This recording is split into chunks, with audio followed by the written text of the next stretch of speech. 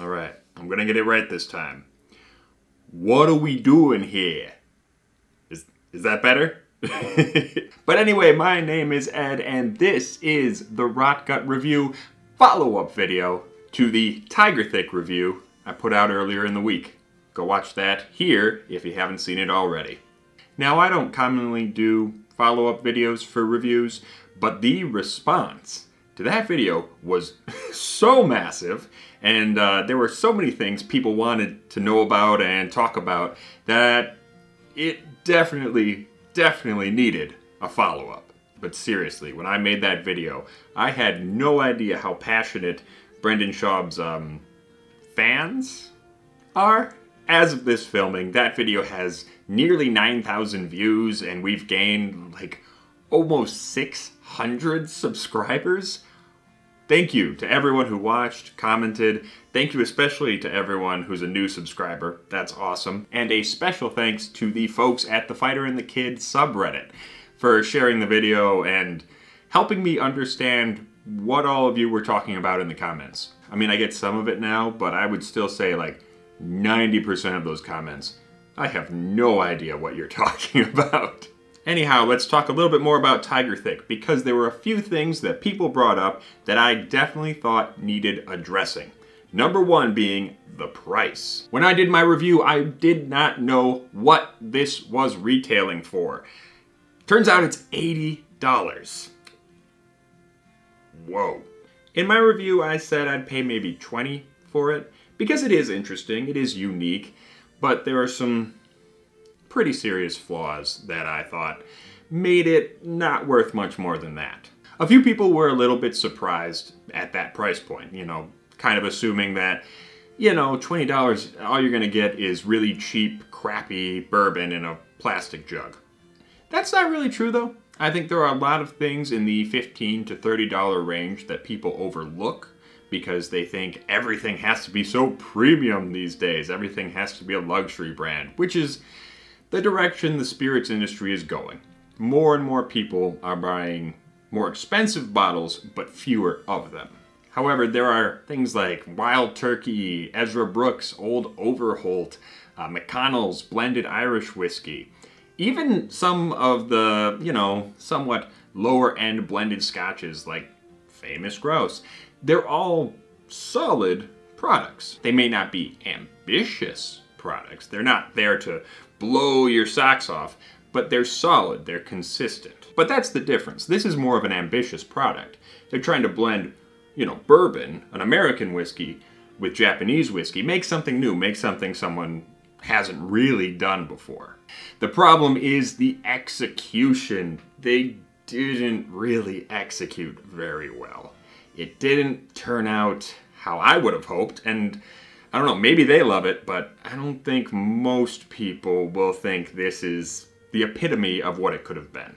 But that said, I do appreciate people who are trying to experiment and do different things with whiskey and you know, try all sorts of new stuff.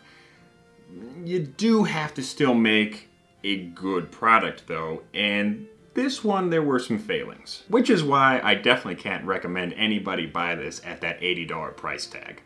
There's no way. Now, I know a lot of people in the comments seem to have a very dim opinion of Brendan Schaub, and whether or not that's rightfully deserved, I don't know. I don't have anything against the guy. I still have tried not to find out anything about the guy so I can stay neutral. However, I would like to believe that they're gonna try again and they will make something better if given the opportunity. I would hope. And hope, you know, springs eternal, right? You gotta hope that people will try again to make something better. If this is just a pure cash grab and they're just trying to rush this out and get people to buy it as quickly as possible, make a buck, that would be unfortunate. That would be really sad. Because I think there's potential here. I really do. Obviously, this is batch 1. And if there is a batch 2 or batch 3, I would really hope that, you know, they might change up the formula a little bit and try to make something really cool. Because cross-country blends are really neat when someone does something like take Irish and Scotch and Japanese or whatever and mix it all together. That's fun, that's exciting. And I wish people would do more of it. But you do have to start with good product in the first place. And part of the issue I wonder here is if the partner he's with, ICO importers, they're not usually known for their quality. They're not usually known for making the most high-end products. And it kind of shows here. Now, I've heard from people that they were originally going to sell this at a lower price point, somewhere around 40, 50. That would be a little bit more reasonable, although it's still, I would buy it just for the uniqueness aspect, not necessarily because it's a really awesome whiskey. So 40 or 50, that's still pretty heavy. What I would imagine is that they're probably trying to take advantage of Brendan Schaub's notoriety, first of all, because he is famous, and you know, celebrity whiskeys are always marked up a little bit, or a lot of bit, depending, just because they've got a famous name behind them and they figure they can sell some based on their reputation. But there's also the element of what's called in whiskey circles the kanji tax. We call it the kanji tax because anytime you see a bottle with some kanji on it, you know you're gonna pay a premium just because it's associated with Japan. Now that's because Japanese whiskey has gotten crazy hot recently. Mostly because of the work of two companies, Suntory and Nikka. In the last decade, Japanese whiskey has gone from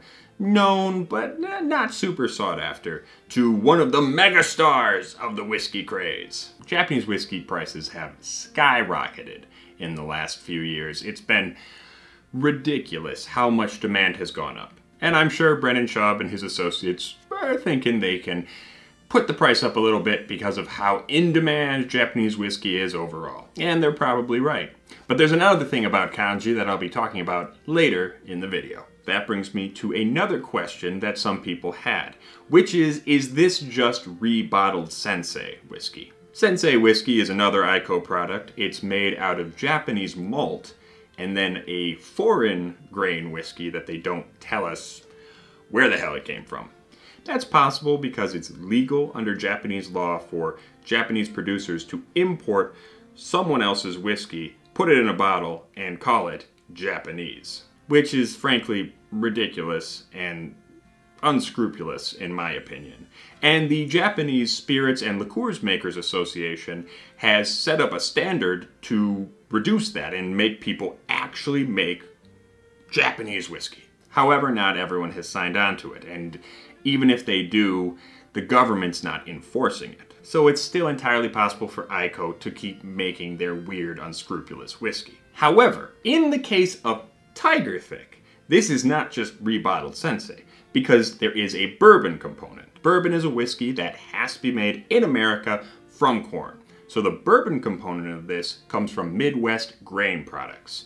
They are a massive industrial-sized distiller in Indiana. Now the Japanese portion of this, being that it's partially grain whiskey and partially malt whiskey, there's a good chance that that is some of the same stuff they put in Sensei.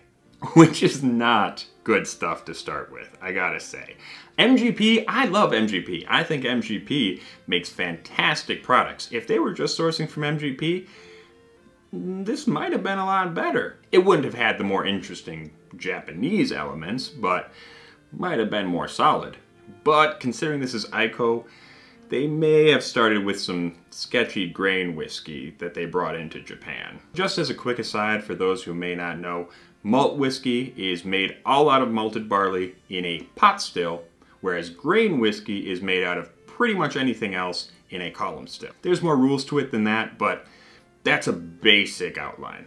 So yes, the blend in the Japanese whiskey could be the same as Sensei, Japanese malt plus foreign grain. Then they blended that with bourbon and re-imported it into the United States. Now after they imported it again, they have to find someone to distribute it for them. And apparently, according to Thiccc, they're having a little trouble doing that. I was wondering about that because it's not actually out yet, but it does say 2021 edition. So we don't have much time left in 2021. I don't know how they're going to get that out.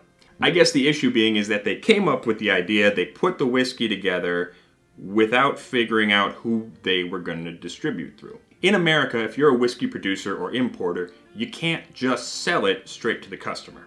Most states have a 3-tier system, which means you have producers, distributors, retailers. Producers sell to distributors, distributors sell to retailers, retailers sell to the consumer. So apparently Mr. Schaub didn't realize that, thought he could sell it himself, and now he's in a pickle where he's got many, many cases and no one to move them for him. Honestly, I feel bad for the guy, because yes, he should have figured that out ahead of time and gotten in touch with the distributor and negotiated all this out long before he had stock. However, the 3-tier system is so stupid. I've worked in liquor distribution and in retail, so I've made my living off the system. But, God, it is so stupid. It really is a holdover from Prohibition. These are very archaic laws that really have no place in the modern world. So I feel bad for Brendan Schaub. I do. That sucks, especially now that we're coming to the end of the year. He's sitting on all these cases, and depending on what legal jurisdiction he's housing them in, he might have to pay a lot of tax on that unsold product. Or maybe ICO importers will. I don't know the situation they have set up there. Now, a few people brought up the label, especially Kęstutis Kęstutitis. I'm sorry if I mispronounced that. But they were wondering what I thought of the label, what I thought of the name, and how well I thought this would sell, what kind of demographic it would attract. Well, I guess the first thing is, I understand Brendan Schaub has a son named Tiger. So if he named the whiskey after his boy, I think that's actually very sweet. You know, naming it after his wee baby, that's sweet. I like that. I like that. As for the thick part, you know, it's a little funny that, you know, putting it on a whiskey bottle. Because, you know, most times whiskey labels stick to some very traditional images, which honestly I don't really like. I really think whiskey needs to loosen up a little bit and be a little bit less self-serious, especially about the names and the labels and the image it projects. Because Irish and Scotch whiskey usually stick to kind of this old Gaelic kind of thing, and rye and bourbon, they are usually kind of the old boy, southern old-timey kind of thing, and I think whiskey could probably take a leaf from craft beer, right? Craft beer, you've got all these cutesy little labels, you got cartoon characters all over your stuff, you got punny names, you know, they're having fun with it, right? And I think whiskey could do well to lighten up and have some fun with that sort of thing. So I don't really have a problem with the name Tiger Thick. I've seen some much dumber names on some flavored whiskeys. Don't even get me started about flavored whiskey. That's a whole nother can of worms. It might not appeal to some of the older, more self-serious whiskey drinkers, but yeah, I don't have a problem with it. As for the label itself, I'm not a graphic designer. I'm not a advertising guy. It is a little busy, I guess, especially since most whiskeys these days are going towards a more minimalist kind of look. But yeah, it's all right. It's all right. It's not something I feel like I'm in a place to judge. I don't really care too much about labels. I understand they're important because, you know, for someone who's just walking into a liquor store, a label is the most direct advertising you have, you know? A catchy label makes someone look at the bottle and be like, ooh, what's that? For me, I worry a lot less about that because usually I'm more attracted to knowing what's in the bottle, what's going on in there, what did they do different, and what's interesting. Now, there's another thing about the label that I alluded to earlier, and that's the kanji. Now, apparently, and I didn't know this, I don't know Japanese, I don't speak it, none of that, but apparently, according to a couple folk, there's a little bit of a misspelling with the kanji on here. Thank you to Noodle here on YouTube and Thurman Merman over on Reddit for pointing this out. It's actually on the little fake tax stamp that they put on the top. These kanji here are supposed to say whiskey, and when you write that vertically, the final character is supposed to be a vertical line. They have it as horizontal. Which, does it ruin the whiskey? Does it ruin the label? No, I don't think so. I am surprised they didn't catch that though. I am surprised they didn't catch it. considering, you know, they're working with Japanese people, you think someone would have figured that out. Now, I do understand the label has won an award from Muse, which is an advertising award. I'm really not familiar with that whatsoever. I don't know what the criteria are for those awards or anything like that. There were a lot of questions about that award in the comments. I don't feel competent enough to comment on those awards. Suffice to say, apparently there's rewards for labels. And another question I got more than a couple times was, which is better? Proper 12 from Conor McGregor or Tiger Thick from Brendan Schaub? I'd rather drink the Tiger Thick. I'm a level with you. Because I really don't like Proper 12. And also, I really don't like Conor McGregor now that I think about it. But this has been the follow-up video to my Tiger Thick review. If you have any other questions or comments, please feel free to leave them down below, and I'll address them as best I can. And once again, thank you all so much for the views and subscribing and liking the video. Man, you guys are awesome. I really appreciate it. And I can't wait to celebrate 3,000 subscribers this weekend on our live stream. So until next time, make sure to stay safe, stay healthy, and stay rotten.